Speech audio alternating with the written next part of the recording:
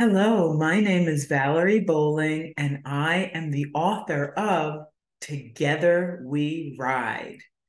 As I said, I am the author of this book, which means I wrote the words, but the illustrator is Kaylani Juanita, and this book is published by Chronicle Books.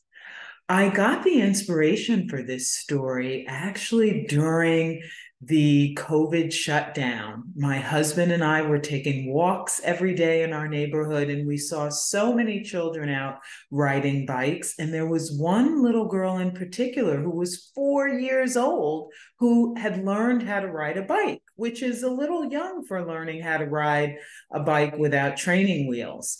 But she provided the inspiration for this story. And then I also said, I want to see how few words I can use to tell a story. So Together We Ride is only 30 words, and all of the words rhyme with the word ride. All of the end rhyme, we call it. The last word in each line rhymes with ride.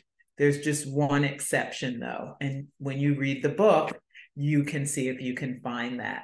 But I'm going to read a bit of the book to you now. And I will start by reading my dedication because the book is dedicated to you. For every child who's learned to ride a bike and for those who will one day learn. And Kaylani, the artist, also wrote a dedication, and hers says to all the Black fathers who are beacons of love, protection, and unconditional acceptance. So now I'm going to read Together We Ride. Inside. You can see that they are inside the garage getting ready to go for a ride. Outside.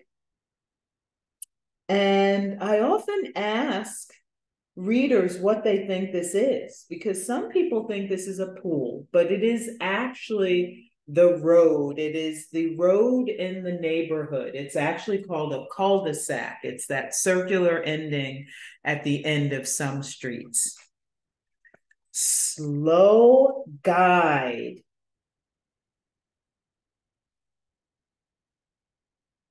Starting out slowly and then quick stride. Dad has to walk quickly to keep up with her. Uh-oh, slip, slide, tossed aside. That can happen sometimes when we're just learning how to ride a bike. Hug, cried. Dad is there to offer comfort, make her feel better. Here's dried, decide. What is she going to do? Do you think she is going to get back on the bike and continue riding? Do you think she's going to say, forget this bike riding thing, I never want to do this again? Or maybe she'll say, you know what, I've had enough for today, but I'll try it again another time. So you're going to have to read the book to find out what she actually decides to do. I hope you enjoy this book. And the reason I want you to read it is because I want you to get outside and ride your bike or do whatever you like to do outside. It's important to be outside in the fresh air and move around and get exercise. It helps not only our body, but our minds. And so it's great. You can be outside with your family, like this little girl is with her dad, but you could be with your friends. You could be with siblings. You can be with whomever you would like. So I want you to do that. And I also want you to think about what it's like to learn something new. This girl is learning how to ride a bike, and it's not easy when you're learning something for the first time. But I want you to think about what's something that you might like to learn, and I'd like for you to try that.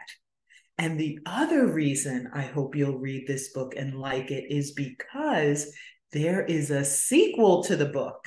As we see, we have a little girl learning how to ride a bike with the support and love and guidance of her dad. And we also have Together We Swim. And the mom in the same family is teaching the younger brother how to swim. So if you like Together We Ride, you can also read Together We Swim. Both of these books are written by me and illustrated by Kaylani Juanita and published by Chronicle. Thank you so much, and I hope you will love, learn, and laugh and enjoy the ride.